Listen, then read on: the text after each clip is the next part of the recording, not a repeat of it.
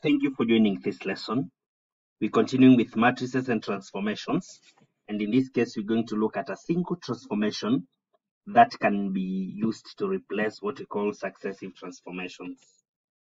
Subscribe and share this link with friends. Let me start by giving an example. We've been told that a triangle ABC triangle ABC as vertices A, which is a 1, 4, B, which is a 1, 1, and C, which is a 3, 1.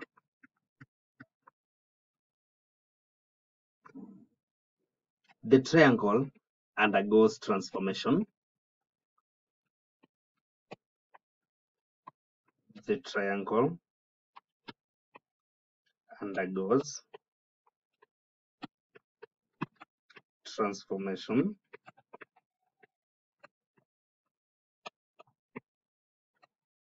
Transformation VR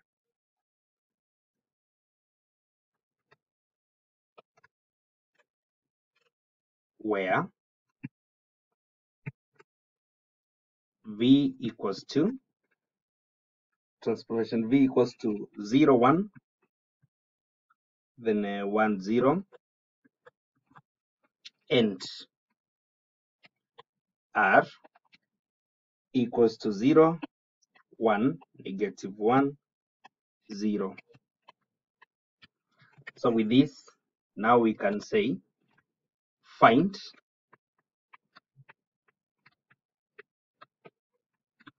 part 1 triangle A, B, C, the final image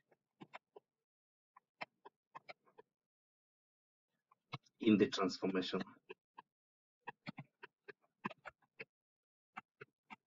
In the transformation VR, and number 2, we can also find a single transformation. A single transformation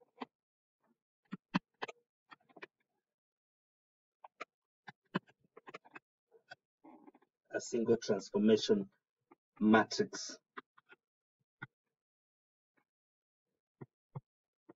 that can replace the successive transformations. Therefore, we can start by evaluating this.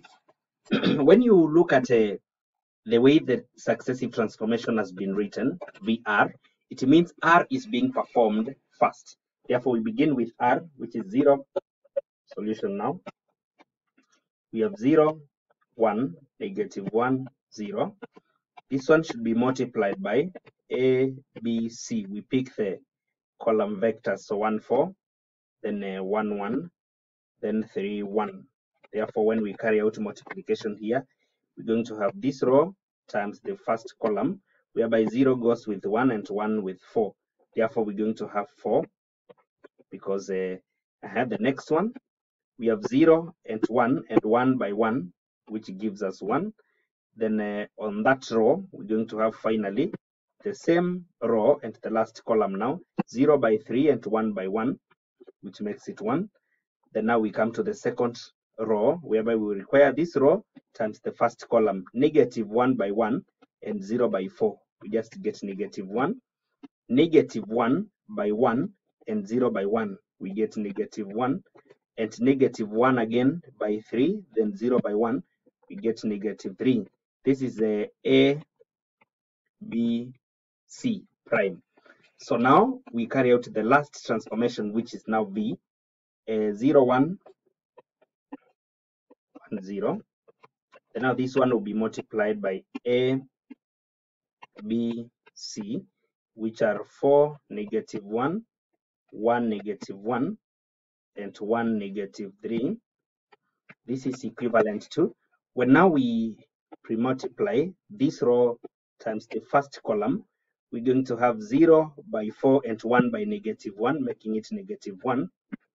Then we have the next column, 0 by 1 and 1 by -1, still -1. Then we are also having a 0 for the last column here, 0 by 1 and -1 by -3, making it -3. Then for the last row, we're going to have this row times the first column, 1 by 4 and 0 by -1, so we get 4. Then we have again 1 by 1 and 0 by -1, we get 1. And finally, we shall have 1 by 1 and 0 by -3, we get 1. Therefore, this is going to be A double prime, B double prime, and C double prime. Therefore, A double prime is -1, 4. B double prime is -1, 1. And C double prime is -3, 1. After this, now we go to the second part. Here, part 2, whereby we are told to find a matrix of transformation which would map ABC, a single transformation that maps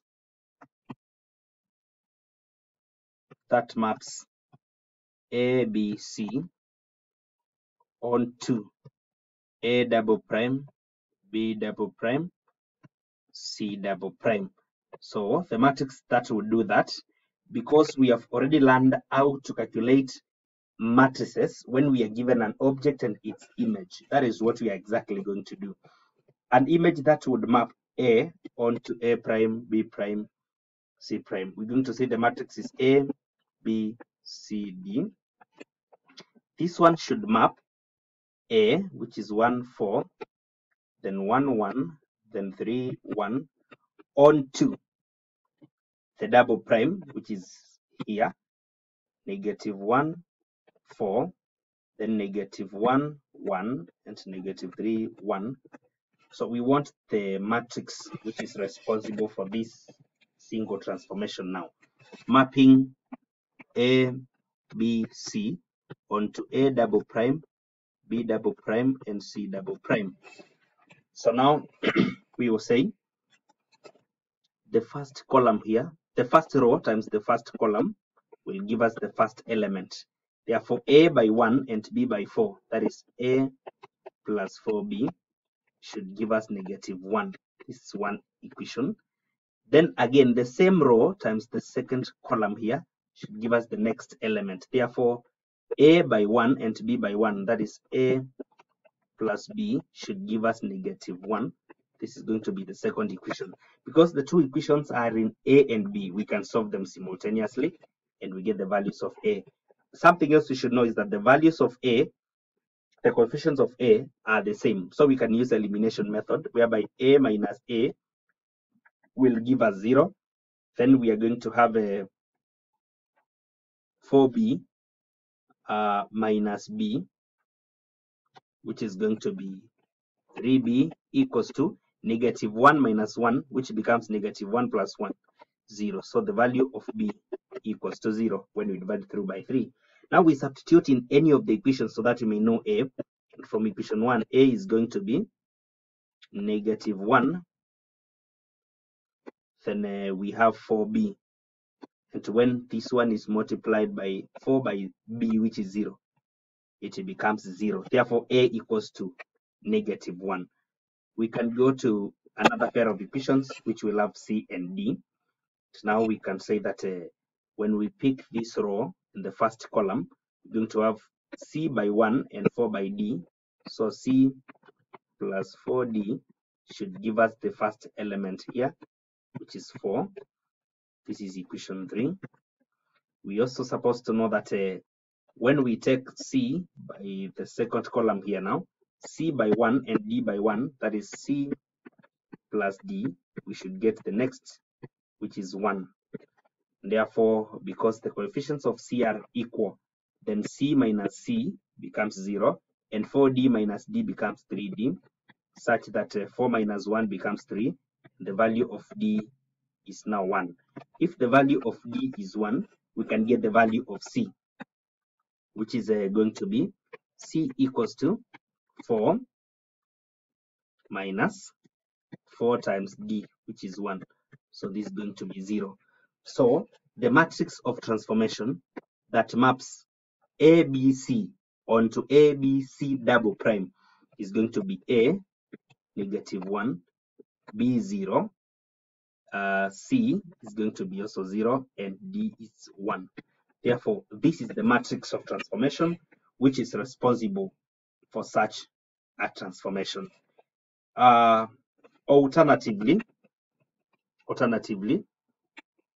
because we have the matrix of transformation written as this, we can have V multiplied by R.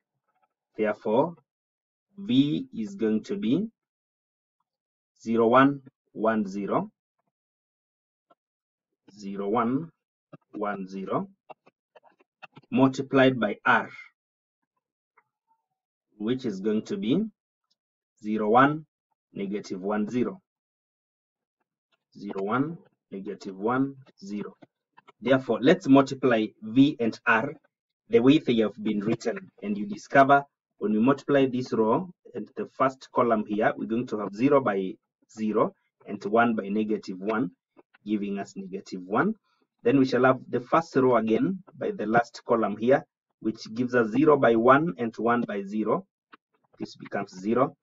Then we have this row and the first column, so 1 by 0 and 0 by -1. So 1 by 0 becomes 0, 0 by -1 also becomes 0.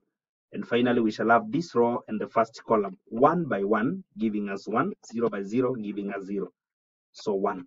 Therefore, you can see the product of VR is the same as the matrix of transformation we have obtained up here.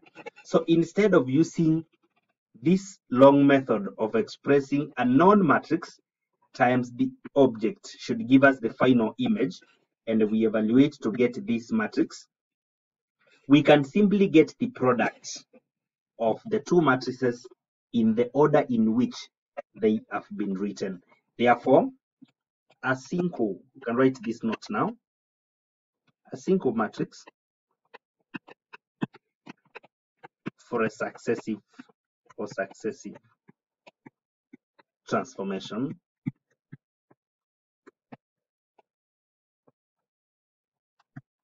is the product. It's the product of the two matrices in the order in which